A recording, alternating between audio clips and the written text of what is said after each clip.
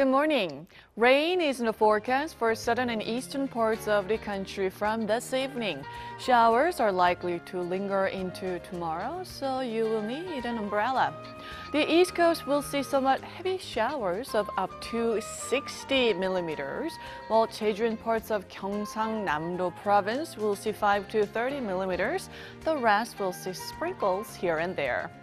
It's shaping up to be another warm day with higher than average temperatures for the capital area, while southern provinces will see highs hovering around the seasonal averages.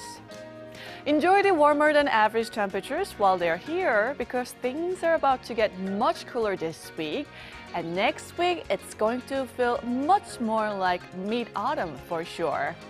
Back to today's forecast, mostly to partly cloudy skies will be featured for dry regions, and daily highs will be in the low 20s in most parts of South Korea, and thankfully we'll have clean air today.